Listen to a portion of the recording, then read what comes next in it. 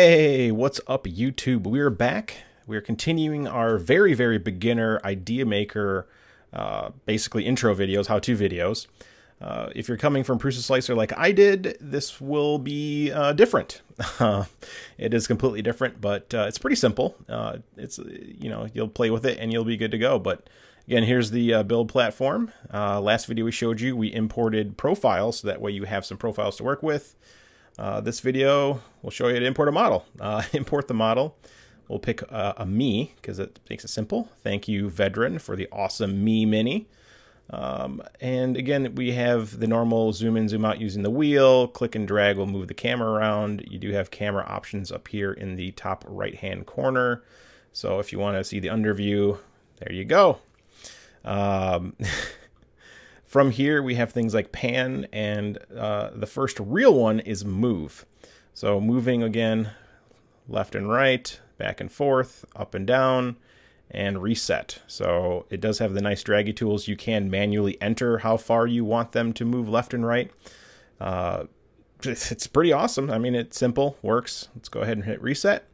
Rotate, just like Prusa Slicer, does have these fancy halos that you can drag and rotate in any way, shape, or form that you desire. We're going to go ahead and reset that. Next up is scale, which in the beginning is set to uniform. Mine was unchecked because I was just messing with it, but uniform is typically what it's set to, and uniform just moves everything. So no matter which grabby tool I grab, it rotates everything, or scales everything uniformly. If I remove it, we can make a super chunk, Chris. That would print very interestingly. We'll go ahead and reset that. And free cut, just like Prusa Slicer does have the free cut, but this one you can change how it cuts in different angles and such and such. So if we change it to this funky angle and hit start cut and it cuts the model, we actually have two pieces. So check that out. We have a crazy, we have a crazy two model thing. We can also do some fun things like right click, and we can do lay flat. And this thing is just like Prusa Slicers. You just have to find a triangle to work off of. So you just click on any triangle, and we know these are flat, so apply. And that laid it flat to the bed. Let's go back to view. And there we go. Now we can totally print this two-piece Chris that is all messed up. We do have universal undo, so Command Z and Command Z and Command Z and Command Z, and keep going. There we go. We're back together again. Nope, we're still two pieces. Command Z. There we go. We are one piece. So our undo is, I don't know how infinite it is, but it looks like it works really well. We can undo about anything. Next up is supports, and if you remember awesome supports from S3D days, we have those. So if we click on the object and we're in the support menu, we can click manually add support, and it's literally just place and drag. So if you want to support the bottom here or these ears, it'll actually show you all that. Let's go ahead and put that in that ear. So again, this is just like S3D but cooler, because it's not S3D and didn't cost us whatever amount of money it costed. Clear supports, because we don't need any. Everything else is, duplicate model. You can also go to right click to do that. So if we go to view and right click and duplicate, we can be like, oh man, I want 3 Chris's. There we go. We've now made 4 total Chris's by duplicating. They are not centered. What we do then is do a select all, which is just your control or command A. And we can go to the view menu, model menu, and arrange all models, and that will arrange it in the center of the bed. It does rotate some of them to make them fit better. So why it does that, I don't know, but it did. So other than that, that's how we do that. Let's go ahead and back that up. Back that up. We're back to one Chris. And then we go to start slicing. So let's go ahead and start slicing this Chris. We did select the SKR Bear profile we started with.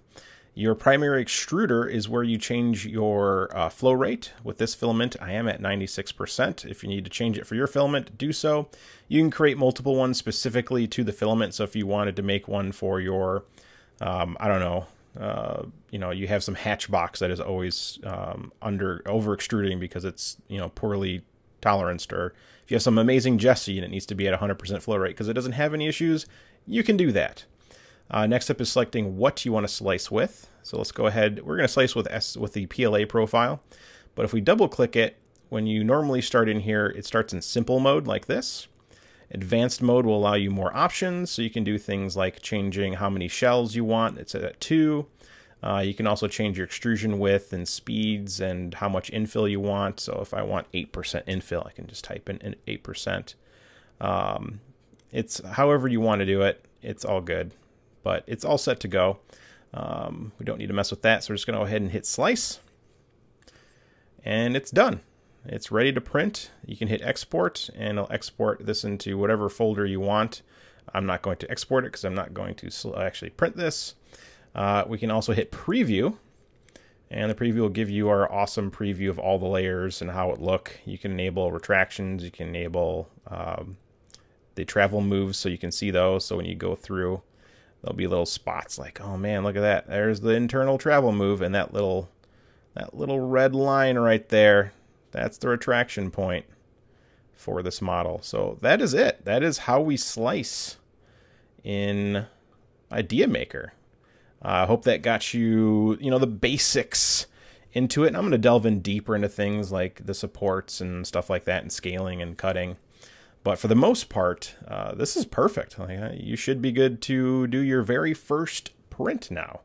Hope that helps. If you need anything else, throw those comments, throw some comments in there. Let me know what other videos you want to see for Ideamaker. I am no expert yet, but I'm getting there. I'm learning with you as well. But that was the first installment of Ideamaker. Well, not really the first, the second video in the Ideamaker series here. So hopefully that helps. And again, stay tuned for more.